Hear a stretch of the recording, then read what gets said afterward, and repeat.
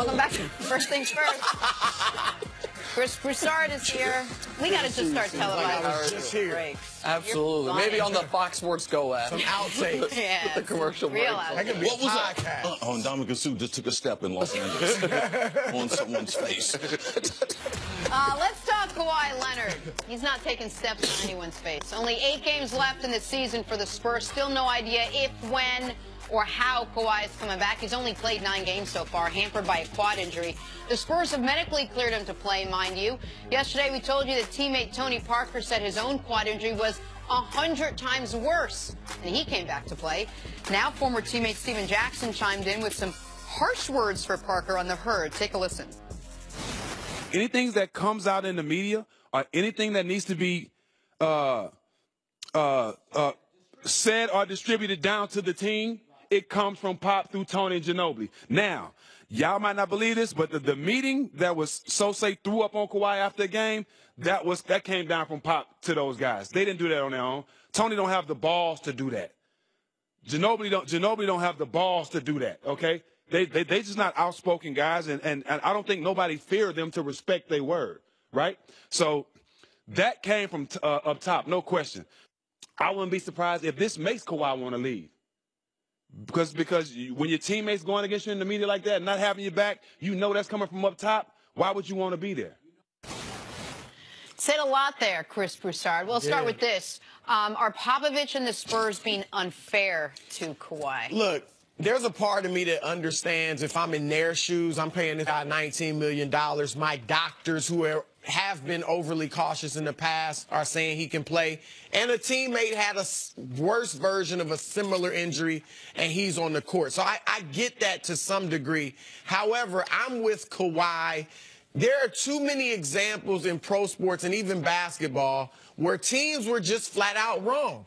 And they told players they could go out there and play, and we find out later it was a mistake. Quickly, Isaiah Thomas. That was recent. He plays through his hip injury. Now, then we know what happened. He had to miss, the offseason 7 months. His money is in major jeopardy. He's actually in New York now getting a second opinion on his hip. I'll go back to, is he out again? He's out. Again? Because of the hip. Again. Oh, maybe rushed himself coming back. Right? I'm going to say this, too. Grant Hill, we all know that a Hall of Fame career was derailed.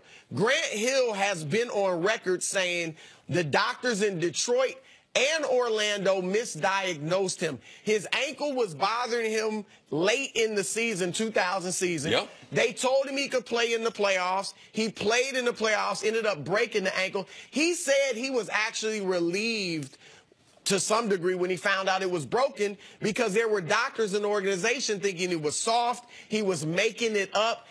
And one last thing, because this compares to the Kawhi situation, he felt in Detroit they were comparing him to Isaiah Thomas, the legendary Isaiah Thomas, who we all know 1988 played through a badly sprained ankle, scored 25 points in the third quarter of the finals, and then played the next game on the same ankle. He felt like people were looking at him like, you're soft, you're not Isaiah. Look at what Isaiah did.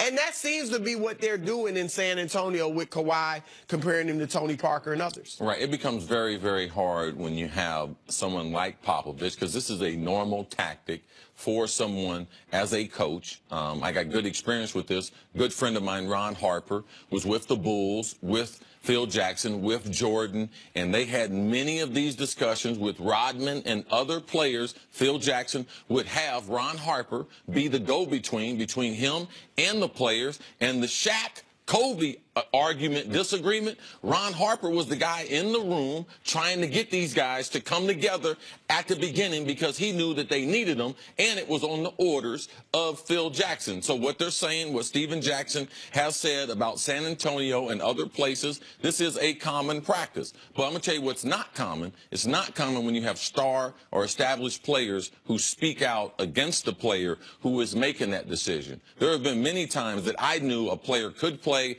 or not play. Regardless of what I thought about the situation, I would never release information to the media to make my teammate look bad. It's his career. It's his money. And I never won no championship. I'm sure I could have been aided at the end of my career by guys doing things that would have been to my benefit. These guys have won championships. So to me, it's not right for them. They have broken one of the cardinal rules that you have, talking about another player's career on your team as far as an injury and or talking about his money. Those are things that you shouldn't do. So the players don't know what's best for Kawhi, all right? Greg Popovich and we're going to do what's best for San Antonio, which most organizations do. So for me, I lean with the player because I know the player. I do think it's possible that what Greg Popovich is trying to do is what he believes is best for all parties, Kawhi included. How does he know what's best for Kawhi? I didn't say he knows it. I said well, that no, if you're going to suggest what's best, then that means you might know. No, well, you might know.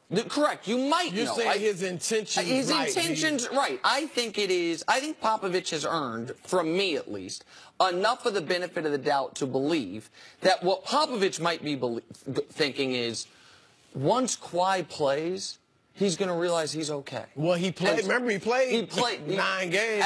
Right, but these were separate There is injuries. nothing Popovich has done that would make me put him in place of my body and or the doctor. I've been training. I'm a world-class athlete. All right? I got doctor's advice. I got trainer's advice. I am not looking to the coach, should I play or not. Popovich has done nothing that would allow him to go inside of me and give me more comfort, me going onto the court. Okay, that's fine, which is why I'm not killing Kawhi for this. I'm not even criticizing Kawhi for this. What I am saying is, and you might, as the player, say, I don't care what the coach thinks. I know how my body feels. I understand that. The point I'm trying to make is, I don't think Greg Popovich is doing anything that he believes is jeopardizing Kawhi's long-term health.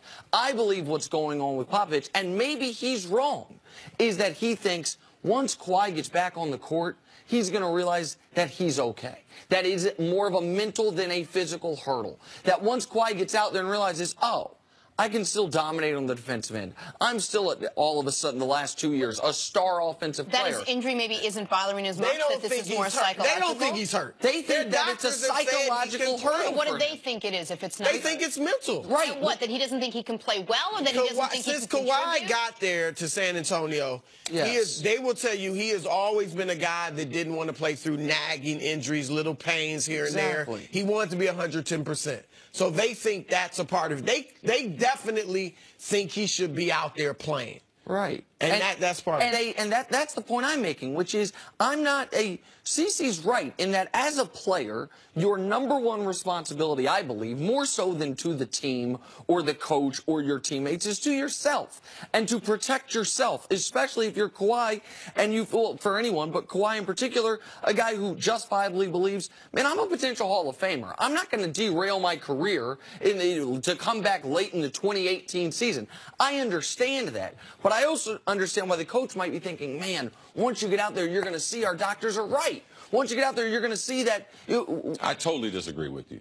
There's nothing that Popovich and coaches do not put themselves in that position. Because now, not unless they have played. If you're Doc Rivers, you can go to Kawhi, and you can say that. You know the reason why? Because you got experience at actually doing that. When you have been a coach and you have not played at the high level, you cannot get in a guy's body in the mental hurdle. Like, I don't believe he can't play that card because he doesn't have the expertise to know. And if I'm Kawhi and if I'm a player, that's what I tell him. And see, in San Antonio, they are used to guys just doing whatever they want you to do. Tim Duncan, David Robinson, Parker, Ginobili, that's how they work. Kawhi, even though he's quiet, very quiet, he's his own man. Steven Jackson was that way. He wasn't a star, but he bumped heads with Pop, and that's what you see happening. People are shocked because of Kawhi's demeanor, but that's really what's going on. He's going to do his own thing. Chiris Broussard, thanks so much for being with us today. Much appreciated. Great job as always. Coming up, talk some football. Are the Rams now the favorites in the NFC? Next on First Things First. No. Because who did they get, CC? No. How do you want to live?